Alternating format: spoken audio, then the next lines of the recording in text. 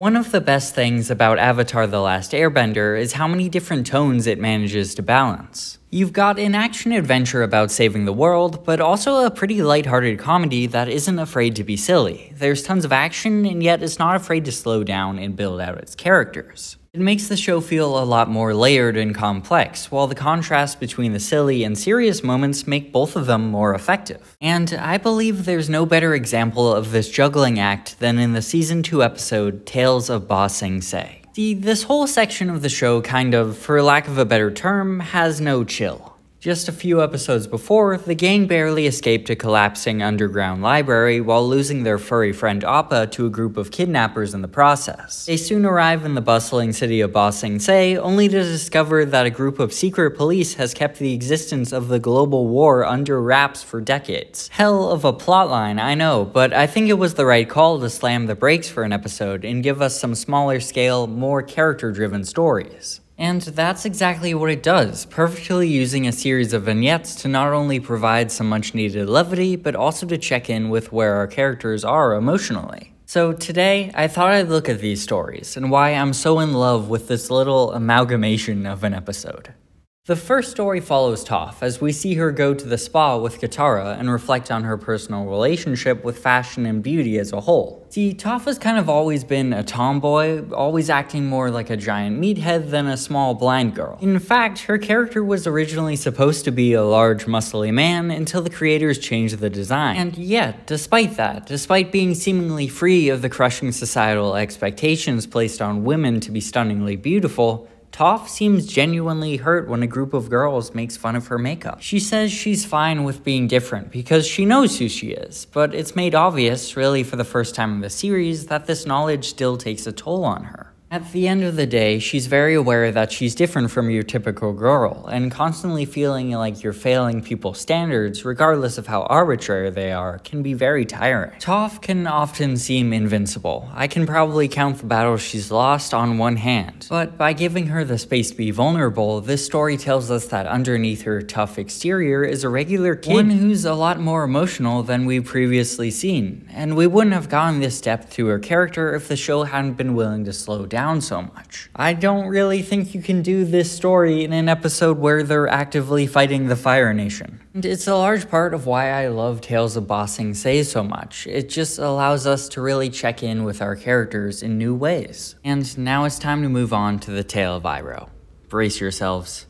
Uncle Iroh has always been one of my favorite characters, not just in Avatar, but across media as a whole. There's just something so satisfying in seeing this wise old sage slowly pushing the hot-headed Zuko towards the path of good. In fact, he's so effective in this part that it's easy to forget that he himself was once a big bad Fire Nation general. In the story, Iroh spends his day showcasing all of his best qualities, helping everyone he comes across. He helps a flower to bloom, stops a baby from crying by singing it a song, and even provides fantastic life advice to a man who tries to mug him. And this all makes it even more heartbreaking when it's revealed that today is the anniversary of Iroh's son passing away in the war. His unrestrained grief and tears tell us exactly why he changed so drastically, why he now dedicates himself to peace and helping others. We can see why he's so devoted to helping Zuko turn his back on the Fire Nation and find peace, because he's trying to avoid repeating the past. Although we knew enough about Iroh's backstory previously to mostly piece together his motivation, Tales of Ba Sing Se makes us confront it directly for the first time, bringing the audience face to face with the horrible consequences of war. In a world where death is usually only hinted at or glossed over, and things can often seem silly and cartoony, seeing the tragic effects of the conflict and its impact on this nice old man is shocking. And crucially, it reminds us how high the stakes really are. It really does go a long way in balancing the tone of the show by showing us the deep sorrow that's present in even one of the most goofy and happy-go-lucky characters. Capped off with a tribute to Iroh's original voice actor, and we have one of the most important and beautiful sequences in all of Avatar. And next, we have a mostly silly story about Aang herding a group of animals through the streets of Ba Sing Se, trying to deliver them to their brand new zoo. And although this may seem like it would give the audience tonal whiplash, I think it's handled pretty well, but more importantly, I think that's kind of the point. Aang's story, as well as Sokka's tale directly after, which is even sillier, centering around a Haikyuu battle, both play a very important role. They provide much needed levity, which is good because I'm still crying from Iroh's story. They tell the viewer that although the world may seem all doom and gloom, there's still happy stuff too that's worth fighting for.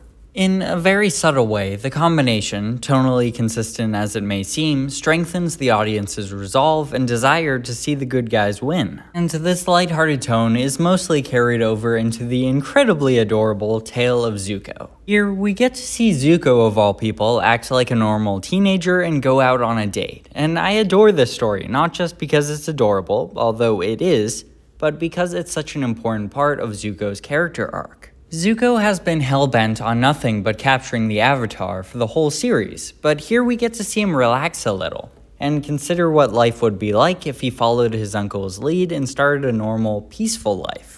And although he does run away from the date at the end, I get it, girls are scary, he nevertheless begrudgingly tells his uncle that it was nice. Could you imagine Zuko from season 1 not only going on a date, but having a good time? Being all bumbly and awkward, and even going so far as to risk being discovered as a firebender to make a girl smile? I definitely can't. And again, it's why I love Zuko's arc in Ba Sing Se so much, because we as an audience really get to see Zuko start to turn towards the light. And even if it's just a little, and even if it's not permanent, it's still so satisfying to see him realize there's more to life than pleasing his father. Then we finish with yet another silly story about Momo bouncing around Ba Sing Se. I think Tales of Ba Sing Se might just be the Avatar creators at the height of their storytelling powers. Although at a glance it may look like nothing special, just a bunch of small-scale, unconnected stories mashed together, to me it perfectly encapsulates what makes Avatar so special. On paper, it shouldn't work. There are too many dramatically different tones, and some of them don't really seem to fit their respective characters that well. Giving the sweet romance story to Zuko and having the happy-go-lucky Iroh shoulder the story about death, all while our main character Aang doesn't really do much of anything, it doesn't really seem to fit. And yet it does, because the writers never let the tone go too far in one direction, always balancing the comedic and the tragic. And the characters' seemingly mixed-up roles demonstrates the show's commitment to providing each character with depth. Nobody's allowed to just be one thing. They could easily have let Toph forever be this stoic badass, but showing us her vulnerable side makes her seem more real. And we get this for all of the characters at one time or another throughout the show. Even the goofy Sokka has to grow up and become a warrior later on. Avatar shouldn't work. It's a story about war and genocide mixed with penguin sledding and goofy boys with boomerangs. But it does, and you don't have to look further than the Tales of Ba Sing Se to understand why. Thank you.